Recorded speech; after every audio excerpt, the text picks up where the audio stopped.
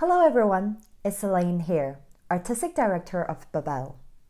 Founded in 2018, Babel has a special mission. We would like to connect with different cultures through our love of choral music. In this world pandemic in 2020, many of us are stuck at home not being able to travel. However, thankful for technology, we're able to bring people closer together and connect with one another through the screens. And this is how we come up with the project Babel and Beyond. It is a three-part conversational series featuring 4 choral leaders from around the world. Including myself, we'll be talking about choral communities of 5 continents. What are the choirs like? What is the choral education in these countries? What are some of the music you like to perform? And what about the composers in your country? We're very delighted to introduce our special guest, and without further ado, this is episode 1 of Babel and Beyond. Hello everyone! Thank you so much for joining us from various parts of the world.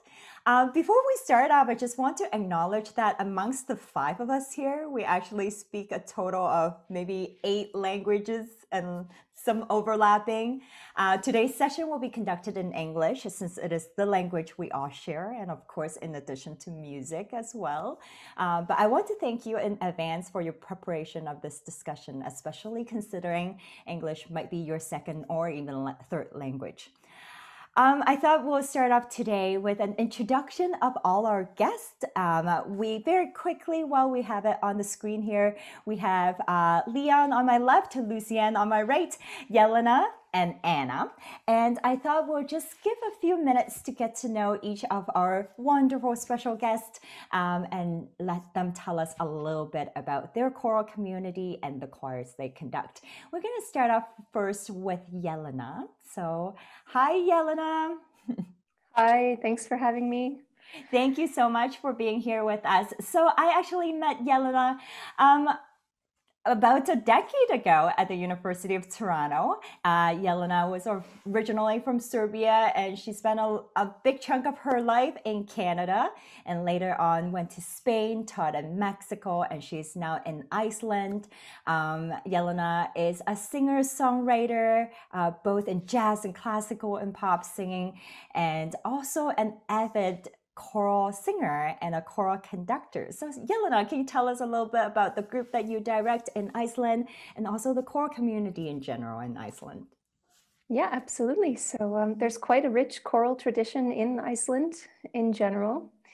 I would say it's probably due to the fact that there wasn't so much instrumental music here for hundreds of years. That wasn't a very developed tradition. So instead there was a lot of vocal music. It's kind of the oldest musical tradition in Iceland.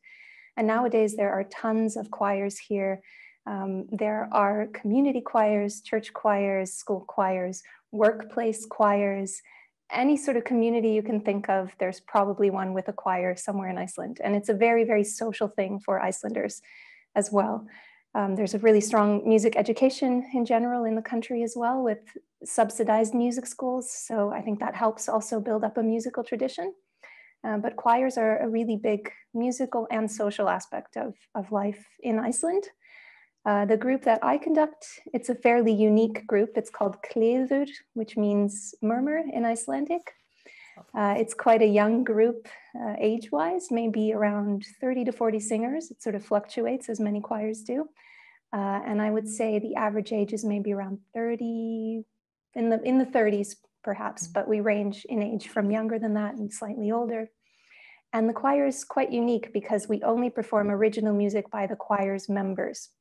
So obviously many are composers, trained musicians that have their own independent musical projects and then come together in this group. Others are artists and so on. Most of them are in some sort of artistic discipline. So along with doing original music, we also work a lot on improvisation together as a group. And that's sort of the main focus of the group, I would say.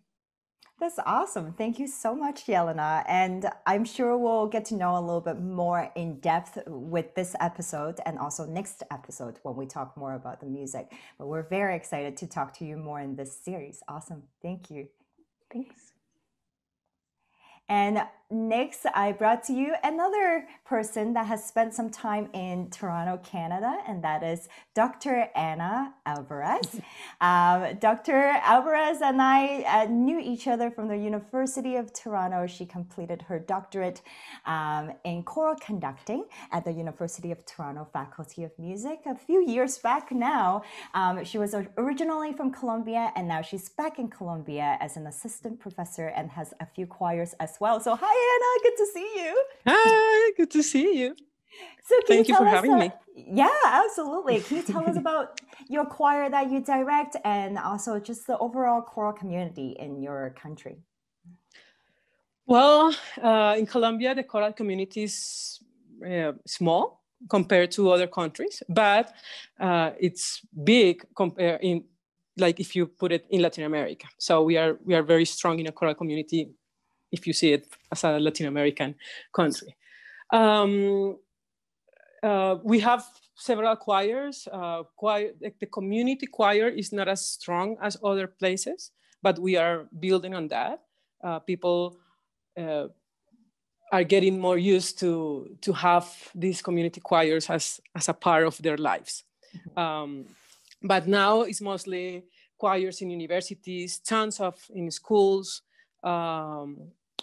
and then a few choral community choirs or professional choirs.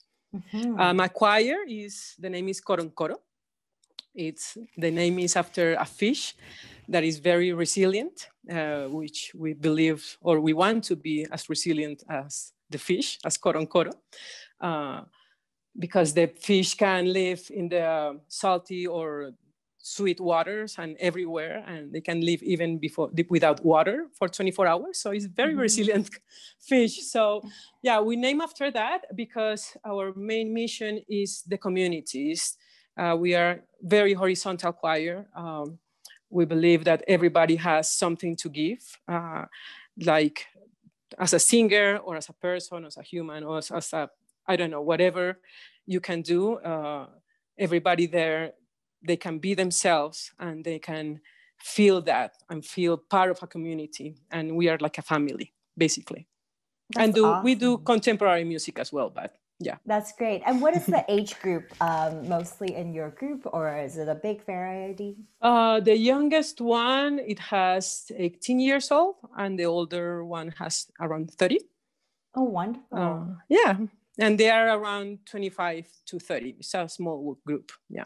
That's very exciting. Well, we look forward to know more about your community and also choral. What a beautiful name. It just kind of flows off the tongue. I know. And the beautiful thing is that coro is choir in Spanish. Nice. So and that's also part of the fish, the name of that fish that is resilient. Perfect. That is great. Well, thank you so much, Anna, and thank you for joining us on your busy day as well. Awesome. Well, next up we have Leon Chu. And for those that have been following Babel for a while, you probably would have recognized Leon in our post last year. So Babel was very, very fortunate last year to visit Hong Kong and Macau and Taiwan. And of course, when we were in Hong Kong, we were hosted by the loveliest group called the CU Chorus, which the artistic director is Leon. For those who might know, I was originally from Hong Kong. I came to Canada as a teenager, and after I pursued my life in choral conducting, I wanted to know a little bit about the choral community of my home country. And Leon has been a big part in teaching me and telling me and guiding me a little bit about what's happening at home and the choral community at home. And Leon is doing some great things advocating for Hong Kong music as well. So I want to pass this on to Leon and tell us a little bit about Hong Kong and also CU Chorus. Okay. Actually, choral music is very popular among the primary and secondary schools in Hong Kong. There are numbers of choir competitions in Hong Kong, and for the largest one, Hong Kong Schools Music Festival, every year there are several hundred teams participate in the festival, and you can see in those elite schools, they even have several choirs to join different classes or categories in the same year. Somehow, the popularity of choral music is driven by the enthusiasm of competition in this city. Hong Kong people love to compete with each other. Yeah, this competition is in our blood. Yeah, I guess it's a reason why we have world-class children and youth choirs, and it's so ironic that choral singing is not a popular activity among university students. Yeah, I'm a conductor in two, no, three university choirs, and every year I have problem to get new members. Maybe those experience. Somehow I wonder, maybe those experienced singers in those high school or primary school, they already burn out from competition, or they are only interested to join those alumni choir to keep on fighting for their alma mater in different competitions with their old comrades. I don't know, but it's my feeling about the choral scene in Hong Kong. That's very interesting, and I've noticed too, because obviously Hong Kong people live a very, very busy lifestyle, and here in Canada we have a very vibrant choral community. In fact, I think there's one choral singer in every 3 households, and there are actually more choral singers than hockey players in Canada. But it's also a lifestyle that we really value, our work-life balance here in Canada. And from Hong Kong, I've noticed that people tend to work quite a lot and very long hours of the day. Do you think that might have something to do with like their lack of time in participating in community ensembles, or that they just didn't have enough time and the life to do community singing? I think that the long working hours is a reason why many people drop out from choral singers after they start to work, because let's say if they can only leave their office at 9, let's say, then how can they join any rehearsal? Yeah. Interesting. And can you tell us a little bit more about CU Chorus? So this is the Chinese University of Hong Kong Chorus. Is that the full name? The Chinese University of Hong Kong Chorus. Yeah. Yes. Yeah, correct. It's a long name, but CU Chorus in short. Because the name of our alma mater is long. That's right. And it is a student-run organization, and you all have a very big mission, and you have a publishing line that come with CU Chorus and a CD as well. Is that right? Yeah. Because we for us, our mission is to bring to bring great choral music to this city, to inspire people by choral music, because it's what we really love. Not just my love, but also all my singers love choral music. That's why they join this choir, and they can tolerate my dictatorship, right? Yeah, we love this, so we want to share it. We want to inspire people by our singing. This is our mission. That's why at first we just sing, do performance, and later on we realized that okay, we can influence more people by YouTube.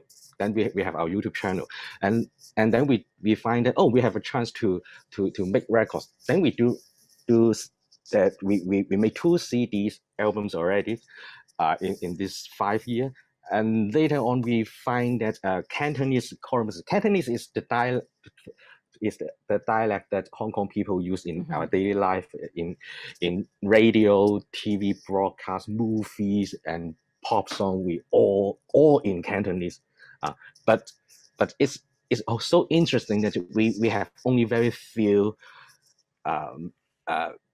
repertoire for mixed choir in Cantonese. We have many Cantonese choral music for treble choir, because for children it's difficult for them to learn an alien language other than their mother tongue. But for the youth or for the actors, composers are not there to write choral music in Cantonese, because Cantonese is a tonal language, and they may encounter many different kind of difficulties when they try to make the same lyrics in different voice parts, while the melodic contour are different. It may affect the delivery of the meaning. So we have very few Cantonese choral music, and in this about 5 to 6 years, I see you course, and I try to commission more new words. I request the composer to write in Cantonese, or ask them to arrange some pre-existing maybe pop song or numbers from musicals in Cantonese into choral version.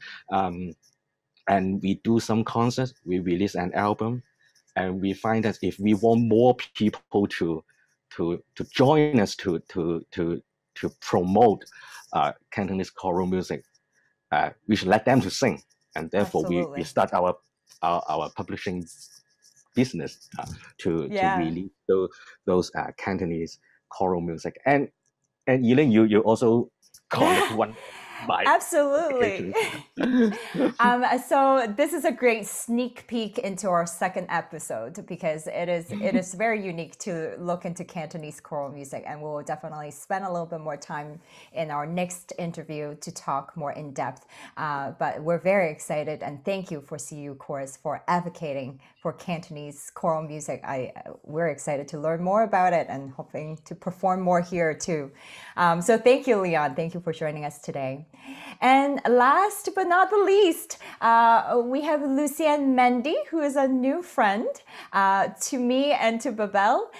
Lucien is from Senegal, and Lucien is a big advocate of choral music in his country, and bringing art service organization together, and also have a big group. So Lucien, tell us a little bit about your group, the 𝔹𝕒𝕓 Senegal, and also a 500 singers grand choir, all founded and organized and directed by Lucien. So thank you so much for joining us today. Thank you so much. Thank you so much, Ellen. It's a pleasure for me to be part of this chat discussion. Yes, I'm conducting 2 choirs in Senegal. You have Bianda choirs since 25 years, a mixed intercultural chamber choir of about 15 amateur singers.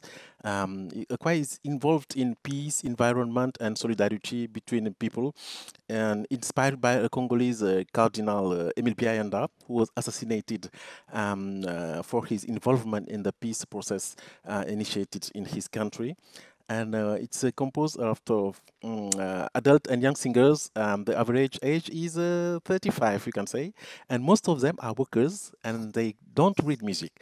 The repertoire is made of original pieces and own arrangements of songs from Africa and all around the world, around themes like environment, peace, brotherhood, nature, or best songs of 80s, of 90s.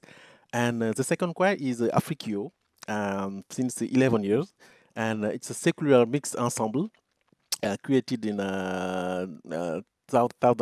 2009, and composed of young singers. The average age is 28, you can say, and most of them are students and don't read music, no.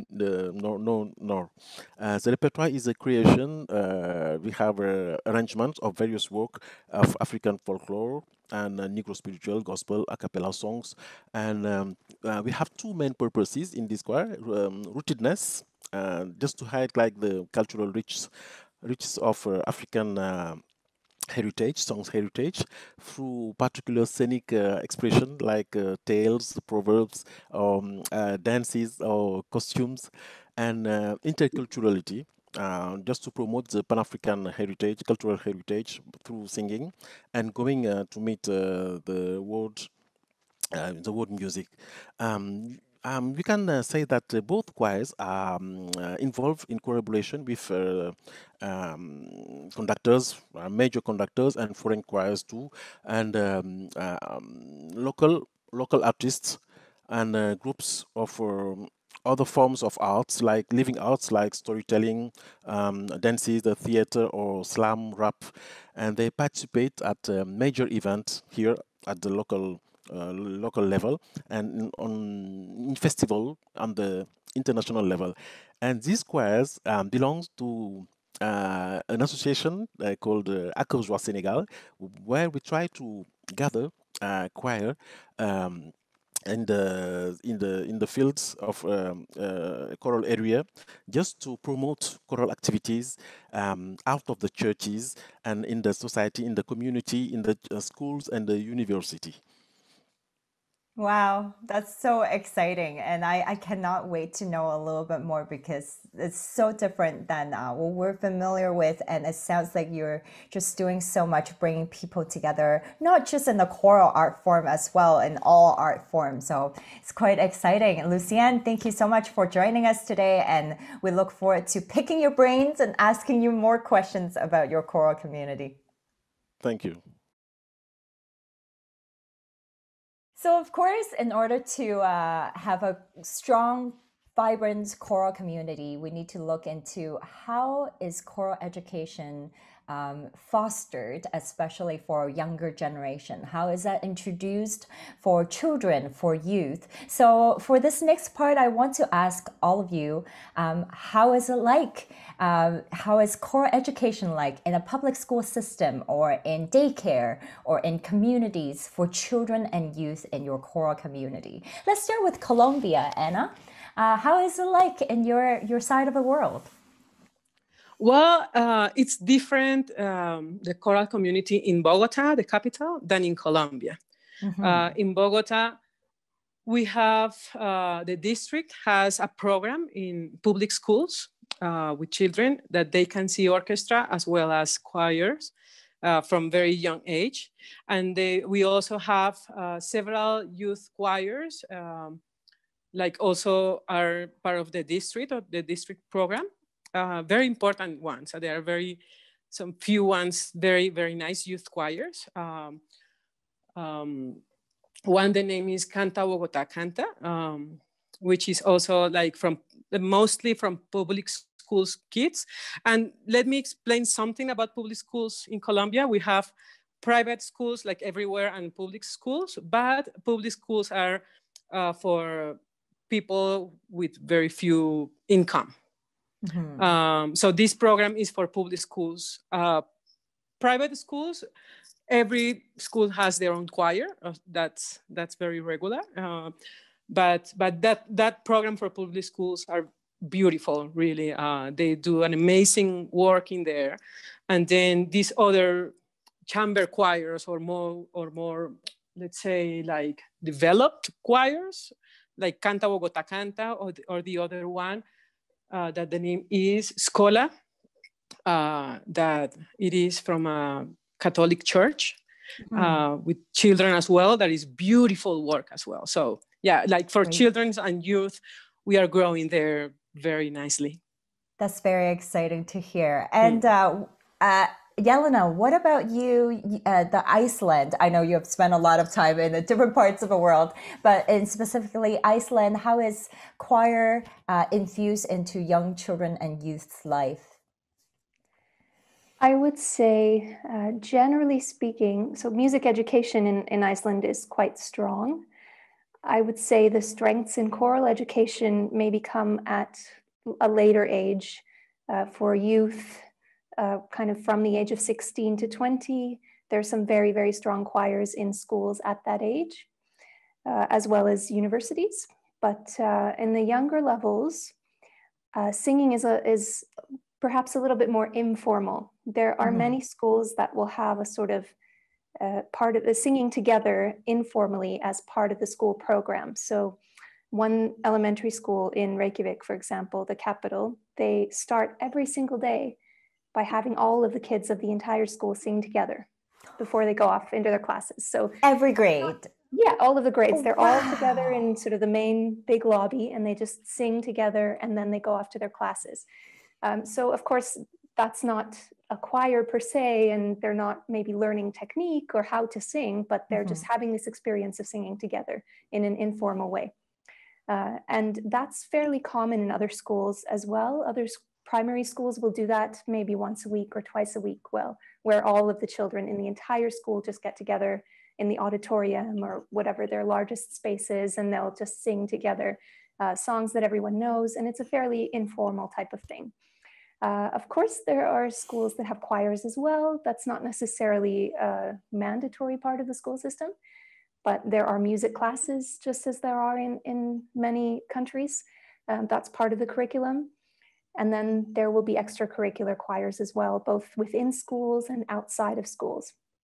In terms of music education in general, the way that it's structured in Iceland is that there are public or partially publicly funded music schools. So if you are a child and you want to take music lessons, or your parent, you want to put your kid in music lessons, you'll just go to your neighborhood music school and you'll pay maybe a fee each semester for the lessons, but that fee is subsidized by the government. So you're not paying the full cost of the lessons. And this means that music education is more accessible, and it's fairly common for children to learn some sort of instrument. Of course, there is still a cost involved and it's still not accessible to everybody. So it's definitely something that could be better, but I think it's something the government is quite aware of.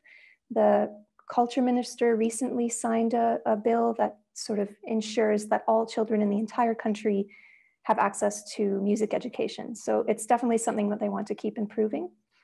Iceland is there's a lot of variation when it comes to living in the capital, Reykjavik, and living in the countryside. So that's definitely something to kind of be aware of in that sense, because 2/3 of the whole population, the very small population, live in Reykjavik.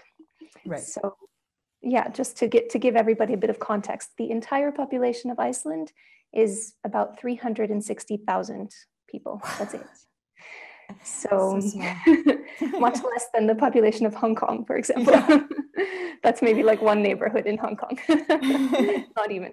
But yeah, so that's the whole population, and about 2/3 live in Reykjavik, or the capital area. The capital. So there are a lot more kind of services and educational programs here than there are in very small communities out in the countryside and in other parts of the country. So if you live in a community with maybe 100 people, there is probably not going to be a choir in your school or not a formal choir, because maybe your school has 10 students. But there will be, some sort of informal singing probably. And of course, the church choirs are just very popular all around the country, and just all kinds of community choirs. So choirs are definitely something that people or children grow up seeing and hearing in their communities, I would say. I think that's just so powerful. I had, goosebumps just knowing that everyone come together and introduced to singing and using their voices, even in an informal way, but having that chance of just getting to know their own instruments, their built-in instruments, right? I think it's so important and it's so lovely. And the fact that your government is subsidizing music lessons and encouraging music lessons, that is such an exciting thing to hear as well. I find it very interesting because as an immigrant coming to Canada, my first realization of music education was very much instrument-based. Jelena, you grew up in Canada, you will know what I mean, but a lot of our classes are band classes or guitar classes or ukulele classes.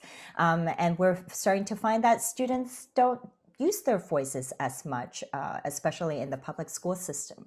Now in Hong Kong though, however, where I grew up, is the music classes or general music classes. We were introduced to more things, history, theory, and everyone was introduced to solfege. From what I remember. Leon, is that still the case?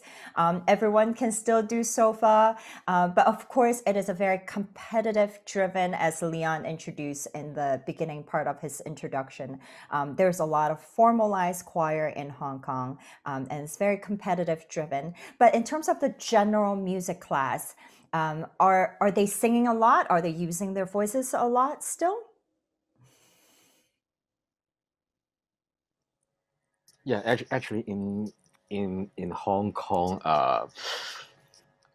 maybe I think in most of Hong Kong people's memory, what they do during music lesson when they were students is singing, just keep singing. But the teacher just don't care how good or how bad you sing. And at the end of the terms, you got to do examination. Okay, singing, just sing, come and sing, and then give you a marks. But actually, the teacher never care or never teach you how to sing. Actually, it's quite. I find it's really interesting that music as a subject within the regular curriculum is always being ignored in Hong Kong. However, in many schools, especially those elite schools, they may invest lots of resources in their music groups or instrumental classes as extracurricular activities. As I mentioned, there are lots of great school choirs in Hong Kong, and they have excellent results in different international competitions. And somehow in many schools, choir, the existence of choir is just like an alternative sports team. The purpose is to fight for the glory for the schools. Of course, there are schools organize choir for their students just to enrich their life. And actually, I'm teaching one secondary school choir and one primary school choir, and the music teachers and the principal also told me, don't care about competition. It's just a for them, a stage for them to perform. You don't need to care about the result. I just want them to enjoy music, and that's just a goal. Yeah, and I enjoy to teach choir in such environments. But in some schools they when they train their choir, their aim is to win. No, if you got second, you are still lost. You gotta be the champion. Well, it is nice to hear that there is a shift, especially in the school, thinking that choir doesn't have to be competition. It can be an extracurricular activity that simply enrich a student's life and come and sing, and not just for a competition. So maybe this is something that is slowly shifting, and hopefully it will continue to shift. And speaking of shifting too, I think that shifts to in Africa. From what we see here in the west, in the western part of the world, or in Canada, is there's always so much joy seeing an African choir singing. Is that something that is very much embedded in a childhood or children education, or just an overall daily life? So, how is it like in Lucien? I think we're having a different side of the world. That's very interesting to see. Yes, yes. Choral singing is very active here. Like in most African cultures, you can see that everyone sing, and everyone sing always. So choral singing, despite the fact that choral singing activity has a connotation, a religious one, and people think that in Senegal, traditionally, choral singing is a subject for Christian. Oh, and as a Christian are only 10% of the population, so you can imagine the area. And second thing that there's a division of trades here in Senegal in our tradition, and you can see that only people called griots, the griots, is a caste that is allowed to sing in certain ethnic tradition. So singers can be, despite of this, singers can be children or adults or youth or seniors. And we have a religious choir, we have university choir, we have most of community choir, and then children choirs, multicultural choirs. But we are noting that now many young Christians who are engaging in musical career in gospel, but there's no competition or festival, not only just one festival, choral festival, international one I organized, and awards. There are awards by each every year. But on the educational side, you can see that there's only 1 hour in the program of secondary schools, 1 hour of music courses by week. only 1 hour, and they talk about history, theory, and there's not many instruments just to practice to do music, and we can see that there's no choral activity in schools, no institute or university dedicated for music school for choral music. There's no graduated singing teachers to learn vocal technique. No music school with academic courses or on conducting or choral department in Senegal. So there's a difference between collective singing culture and the choral singing. It's a matter of perception and in people's mind. Collective singing is just sharing living heritage, and it's considered as a vector of social bond. It's spontaneous, is a simple, natural oral practice, and choral singing is considered as a vector of excellence. So we have a written tradition, we have of music scores, rules organized by voices and conductor presence. So for singers, people consider that singing is quite natural, so they don't need to learn how to sing, and they just want to sing for pleasure and not to become professional, because when you sing just in a choir or other, you can maybe it's a way maybe to reach a professional career. And for conductors, there's no professional opportunities for them, so they don't see the need to learn how to conduct.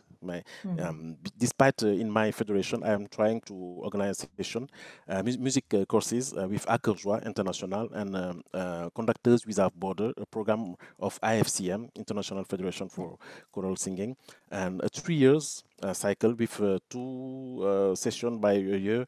And now we have 3 conductors who are graduates by this session. And there's just one school, École Nationale des Arts, a school of music. You have 4 years to learn instruments, but no faculty for choral singings. So we had a chance to hear how choir and music education and singing is fostered for children and youth. And I want to bring us to the other side of the coin is professional choirs. So here in Canada, we're interested to hear a little bit about what would one do if they want to be a professional chorister? Are there any professional choir? In North America and Canada, there are quite a lot of professional choirs in the sense that each singers get paid. And it's also quite common in certain churches that will have singer leads, so choir leads that are paid singers, and then they ended up grouping together as a chamber ensemble. So that's also a professional choir in that sense.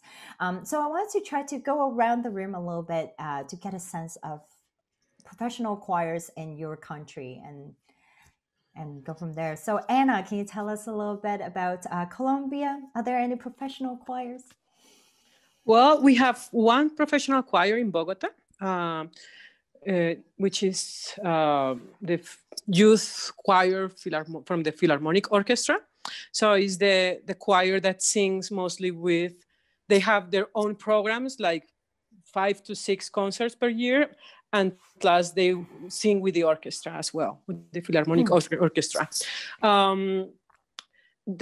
That choir is kind of a youth choir as well. Like they are singers who just graduate from bachelors till 25, 26 years old. Like they don't get paid like to live with that, but they get paid during the whole year and they have the contract and everything. And then, yeah, professional choirs. That's very helpful, Anna. What about Lucien? In Senegal, we have not reached yet this level of professional choir because conductors are not professional, so you can't find singers, professional singers too. So, but we are trying to explain to the Ministry of Youth that they have to introduce. It would be better to introduce the choral activities in their policy for youth in Senegal, just to be rooted in our culture and try to reach the world, because we are talking about globalization. And with the Ministry of Education, we are trying to we're trying to set a collaboration just to introduce choral activities in the program since the primary school, with the secondary school, and maybe to develop careers for musical career for singers. That's, I really like hearing that from you, Lucien. I've learned so much from you and your advocacy and the shift that is heading. And I'm excited to come back and continue to chat with you within the next 10 years. I feel like you guys are just making changes every day, and you yourself is such a big advocate behind that too. So it's really exciting to see. So thanks for that. Jelena, professional choirs in Iceland, how is it like? So I would say there are maybe one or two fully professional choirs where the conductor and the singers get paid. And I would say they're mostly project-based. One would be 𝔹𝕒𝕓 𝕝 which is associated with the largest church in downtown Reykjavik. And they've recorded several professional albums. And they do concerts, and they'll get hired for private events as well. So that's one choir where I know the singers get paid, at least for some of the projects that they do. Then the opera company, the Icelandic Opera Company, has a chorus as well, which I believe is just project-based, where they would be hired for opera productions that involve a chorus. So of course they get paid for their work there. But otherwise, I would say, just mostly because the population is so small, to be a professional choral singer where you make a living just via choral singing would be pretty much impossible, just because it's so small. On the other hand, I would say there are a lot of choirs that are semi-professional and that manage to definitely pay their conductors thanks to grants. There's quite a good grant system for the arts and music in Iceland, at least in my experience, as compared to, for example, Canada. This is maybe one thing where the small population is an advantage. There's a fair amount of funding for the arts, and then because the population is smaller, maybe there's a little bit less competition, or at least that's how it feels to me. Maybe that's just my perspective. Yeah, I find that with us too, with the grants, is it depends on the province. And certain province that might have more choirs, obviously is a lot more competitive, and it depends on the funding too. But that's interesting to hear for the semi-professional groups. Yeah, and their conductor will be paid, and in a project-based kind of situation too, right? Yeah, I mean, I can say, for example, for my choir, we've applied for several grants where we'll be planning a certain project. For example, we planned a festival where we would premiere a bunch of new Icelandic music written by the members. And so in applying for the grant, we applied for a certain salary for myself, the conductor, as well as other costs to, for example, commission the pieces. So grants are one way that conductors at least will get paid in community groups and semi-professional groups. Then most community choirs will charge a small membership fee to their members. And then that money sometimes goes toward paying the conductor, sometimes goes toward whatever costs the choir itself might have with concerts and that sort of thing. Of course, concerts themselves could be a potential fundraising thing. And yeah, there's just different methods for kind of keeping the music making moving forward, I suppose. But yeah, I would be interested to know also what it's like in other countries, in your countries, in terms of those choirs that are maybe semi-professional, though they're not fully professional, where every single member gets paid.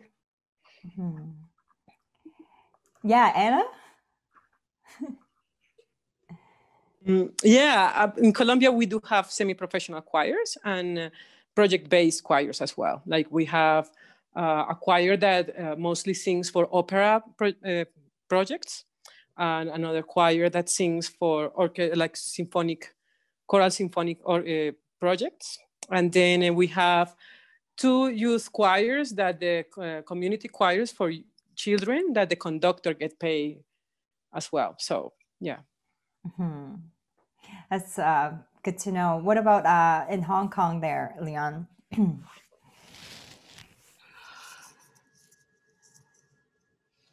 Basically, I think, yeah, no, I think it's the fact. Okay, Hong Kong doesn't have professional choir, yeah, but there are a few semi-pro, like Anna and Jelena mentioned. The singers are paid for singing, but that's based. There is a choir called 𝔹𝕒𝕓𝕝. Their conductor it is 𝔹𝕒𝕓𝕝, founded by him, and also Opera Hong Kong. And the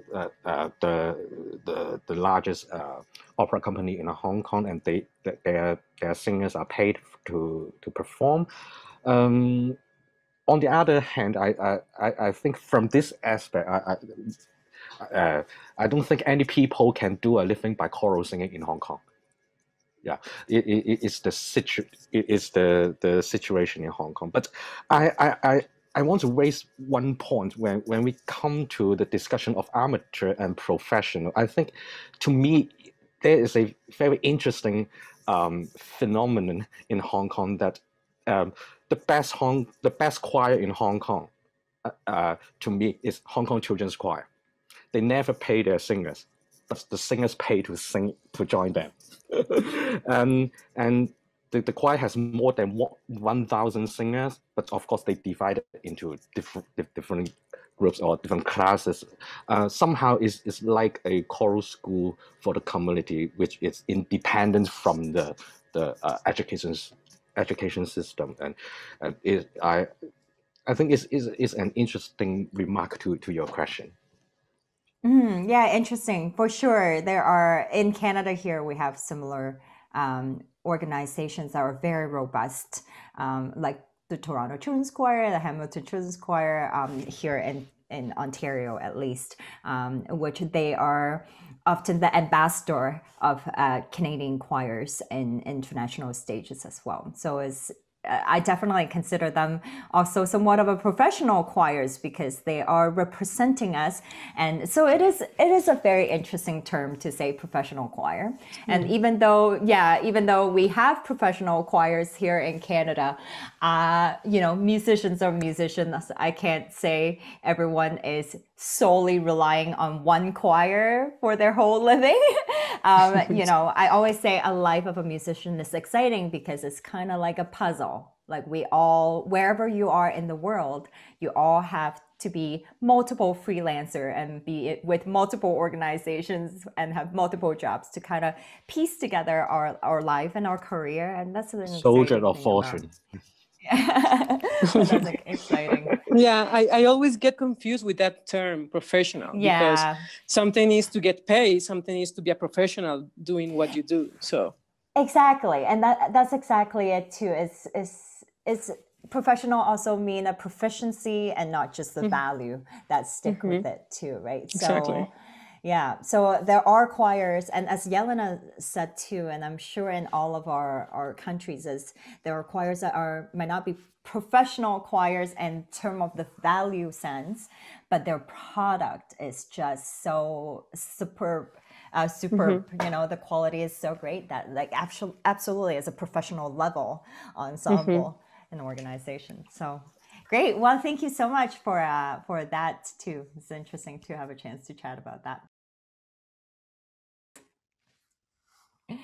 Well, thank you so much to all of you, Lucien, Leon, Jelena, and Anna, for all of these interesting conversations. There are so many great conversations behind the scene as well, and I'm looking forward to keep on going with this. So, of course, this is a 3-part series. So, just a reminder that we still have 2 more episodes coming out after today. The second episode will be more about the music you perform in your countries and your community, and maybe going a little bit more in depth in terms of your cultural influences and how to find that balance. And then our third part of the series will be a Q&A live interactive discussion. So we'll have to find a time that works for all of our time zone and all of our audience, but they will be asking questions live and have a grand old chat and discussion at the same time. So I thank you again for tuning in, especially being with us at your busy schedule at a different times of your day. It is currently close to 1 a.m. in Hong Kong and 4 p.m. in Iceland and Senegal and 11 a.m. for Colombia and Toronto. So it's been a great time just trying to connect with you all. So thank you. We look forward to seeing you in the second episode. Bye. Bye.